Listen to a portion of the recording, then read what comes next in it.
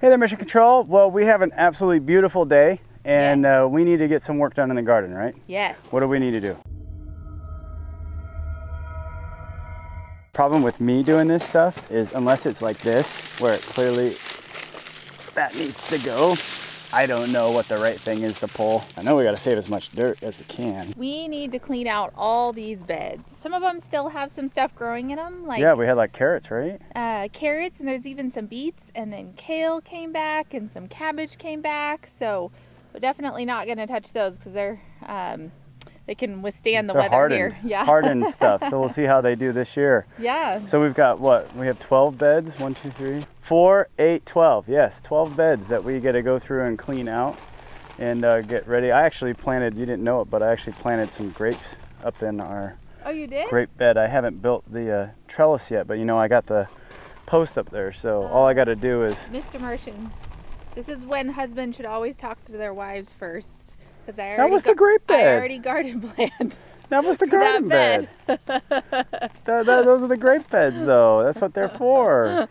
Caught in trouble. All right, so we gotta pull weeds, huh? All right, let's do it. Save all that dirt. Dirt's so important, you know. When we first got started, it was like, oh, all you gotta do is put stuff in the ground. Yeah, not. You gotta really know what you're doing, and dirt is so important. Having good quality dirt, good drainage underneath of it. I don't know, that looks like something that you'd eat. This is clearly grass. Some of this stuff looks like it is. Wow, that's a lot of grass.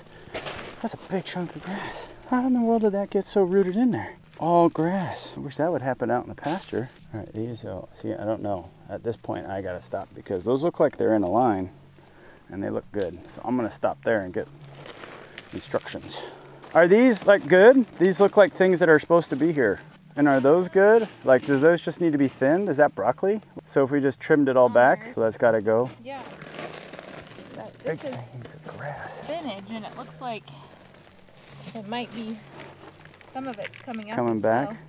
So it just needs a good trimming. Okay, different plan. So you want me to pull all this? Yeah, but leave that one. Leave that one. Really good. Oh, really? Okay.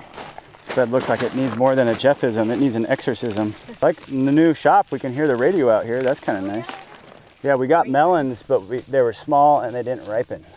What we have, lava rock down at the bottom. These are our old grow beds. For everybody new to the channel, these are the grow beds that we built in Have One. Go back, check out the Have One playlist, and you can watch all the stuff we did there. So these are all recovered grow beds. So these aren't just raised beds. These are actual kind of designed beds for growing food.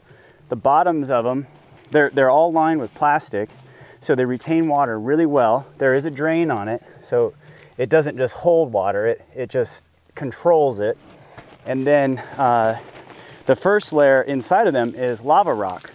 And that lava rock is there for a few reasons. One, for good drainage, but two, also it's a great place for the bacteria to grow that make for healthier plants.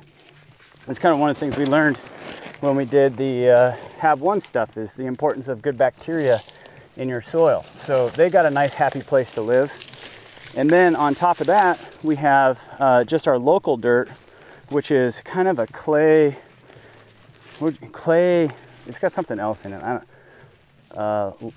Loamy, I guess loamy is the way to say it, kind of stuff. It's not the greatest dirt on the planet. It's fertile, but it doesn't drain very well. It turns into like mud.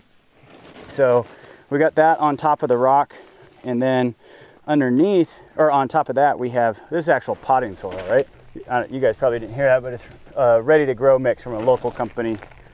So that's all on top. And this year we got a little bit more dirt coming.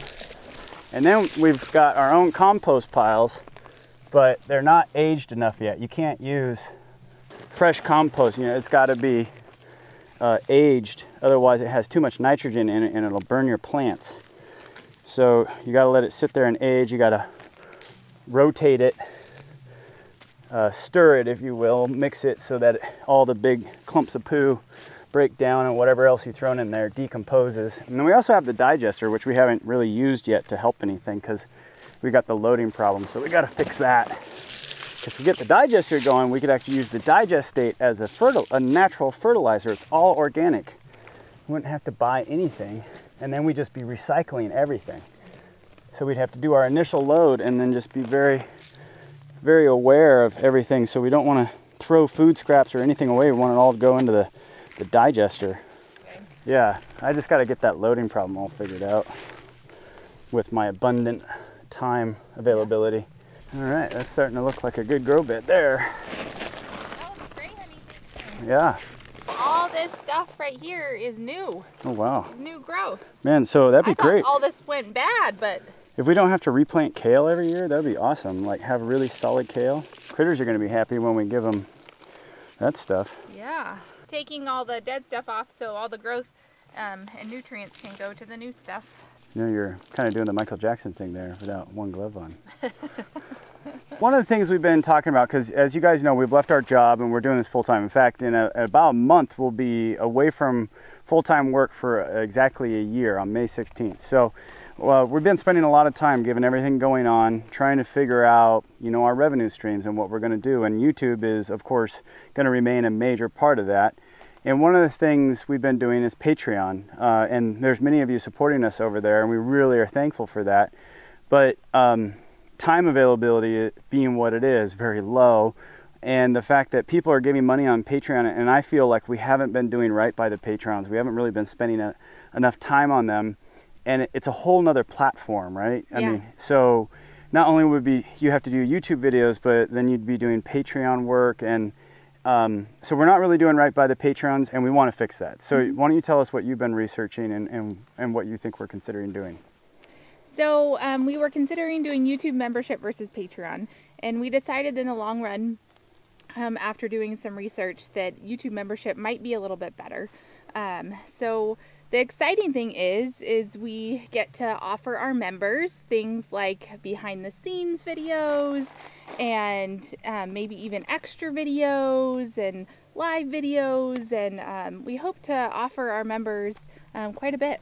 Yeah, so one of the things we were talking about, you know, as we've gone through this process, I'm reminded of my grandpa telling me about the Great Depression and money and how important it is to really appreciate what you have, which everyone should do, of course. But when we've been living in abundance for a while, you really start to take things for granted. So like lately we've been canceling our insurance and canceling our TV. No more Food Network. Yeah, no more superhero shows for me. So we're like, well, what are we going to be doing for entertainment? Because we think it's important at the end of the night to spend some time with each other and, you know, sharing something. And reading is great, but you're kind of like, you know, kind of your own thing. It's not really interactive. Yeah. So we were thinking of, well, how can we create something for our members if we launch this YouTube membership and create something that would be exciting for them and maybe kill a few birds with one stone.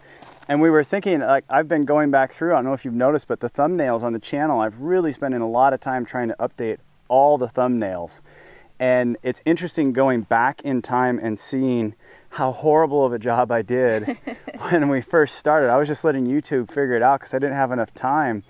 But now, and it wasn't our main revenue source, but now that we're actually trying to really make a go of YouTube, it's like, I better take this seriously. So I've been going back over all these thumbnails, and I started realizing we have almost 400 videos that we've posted. Wow. And some of them are really funny.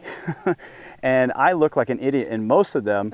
So I was thinking, wouldn't it be entertaining, and we were talking about it, if we did for our members, we'll do a watch party where Mrs. Martian and I go back and we start on the very first video and kind of give you our emotions and our feelings and what was happening at the time and what we were experiencing that we didn't capture on the video, but kind of everything that goes into it. So we'll do a video like every night where we're doing a watch party. This is the idea anyway.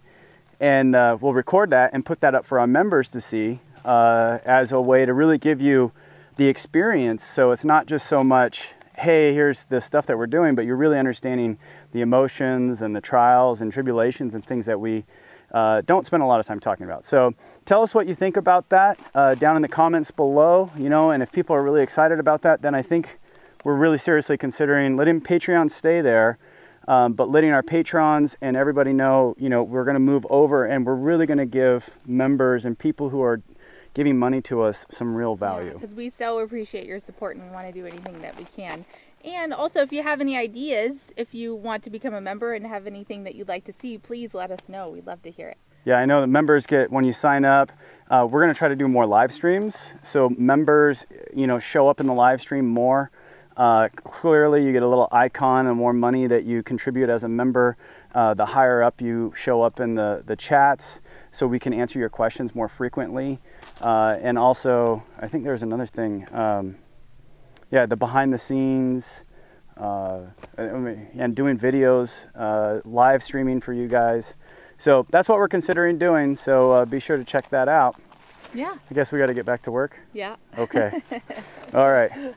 You got what? 1, 2, 3, 4, 5, 6, 7. 7 done. That's freaking awesome. There's still more to go, but feels good to get some of it done, and it's cool to see it all thinned out. So we do have some kale, we have some little baby carrots growing, and then we also have a whole half bed of kale. And grapes. Well, nice job, honey. This looks really good. Thank you. We're spending a lot of time on the garden this year because when you have no real income, like getting food is pretty darn important, and being able to grow your own food, especially in these times that we live in, is really super duper important. And it's a good feeling knowing when you can grow your own food and you don't depend on everybody else to give it to you. So, and I know you like it because you come out here. She's a foodie, and if you don't know that, you got to go over to her blog, theblossomingtable.com, and see everything she does, because she is an amazing chef. And you like to come out here and just pick stuff and then go inside and make something out of it. It doesn't get fresher than that. It's really fun. Yeah, so that's pretty cool. So be sure to check out her her blog so you can see more. But we're learning a lot this year too. We have to learn a lot about canning. Yeah, food preservation. Yeah, so a lot of this stuff is new. Yeah, big deal. We're trying to figure out how to put a root cellar in, but it's not an easy thing to do. But that's like the ultimate food preservation thing, so that you can keep stuff just the right temperature and humidity, whether it's hot or cold outside. So we'll have to figure that out. But nice job, honey. Thank you. And you guys, thanks for following along. Really appreciate everything. Don't forget, you can follow us on Facebook, Twitter, and on Instagram to see some more of the up-to-date and behind-the-scenes stuff. Let us know about membership. What do you guys think about that? Leave your comments down below. And I think that's about it. I got to get back to my work, and I know you got more stuff to do. So thanks, everyone, for following along. This is Mr. and Mrs. Martian. Out. Bye.